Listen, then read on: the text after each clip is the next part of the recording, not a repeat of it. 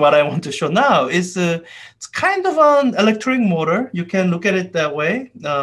This can operate as an electric motor, and I guess I will show it working that way in a few minutes. But this is sold as it's sold as a generator. So let me first show it to you working as a generator. Let's see, how did I want to do this? I think what I need to do first is I need to stop sharing my screen so that the video is relatively the big thing, and so that I can also look at my own video. And I'm going to be switching my camera at some point so that I can change the angle and show you some of the demos that it's easier to place on the desk. So I guess what I want you to see is that the construction of device is really simple. Let me switch the camera now, actually. I think the external camera that I normally use, it doesn't autofocus. I disabled it, and it doesn't work well when I have the device I want to move back and forth. So this is the device, whole thing. It's connected to some wire stuff at the end, but it's a fairly simple thing.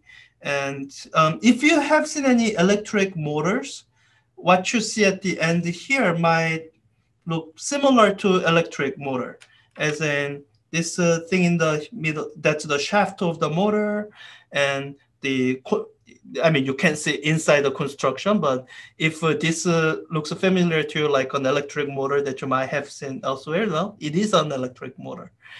It's got these wires connected at the end here to the two terminals. That's the wires that are connected here. And so why am I calling this a motor? Isn't this a generator? Well, it is a generator. It's not a generator. So let me show it to you working as a generator. Let's see here. Gonna bend. Okay, I think I need to put this way out here. Okay, so I have these light bulbs. Wait, yeah. Let me connect this generator to, so the leads of the generator to the two ends of the light bulb. And I'm going to make sure, this has two output modes, one low output, high output. I'm gonna make sure that I put it on the high output mode. Why am I connecting this? I'm gonna connect it closer because it's easier to connect it that way. Sorry, slippery.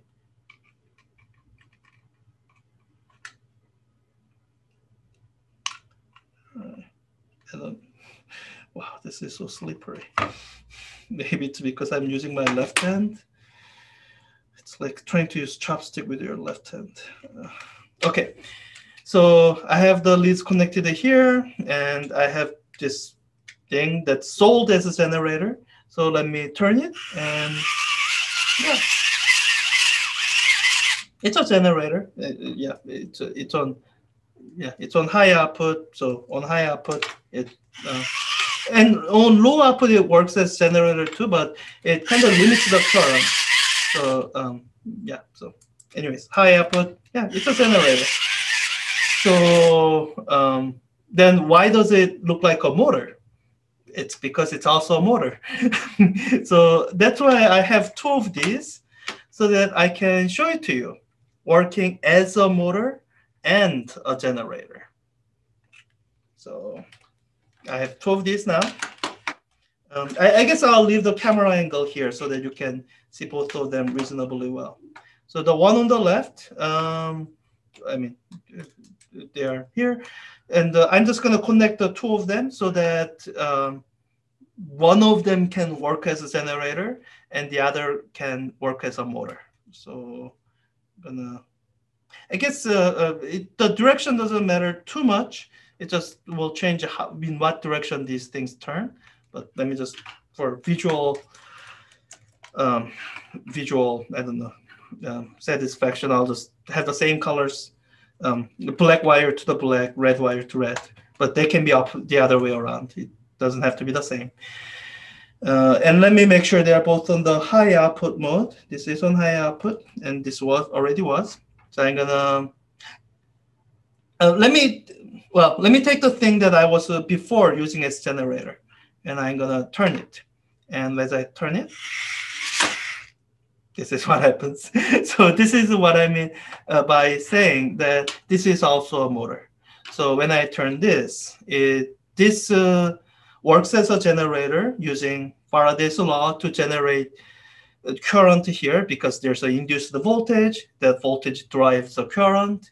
And when the current goes into this motor, then that motor, there's a torque on the current carrying wire in there, and that torque turns this thing in the shaft, and there's a whole set of gears that turns the crank. So when I turn this, the thing here turns. Now I can reverse it.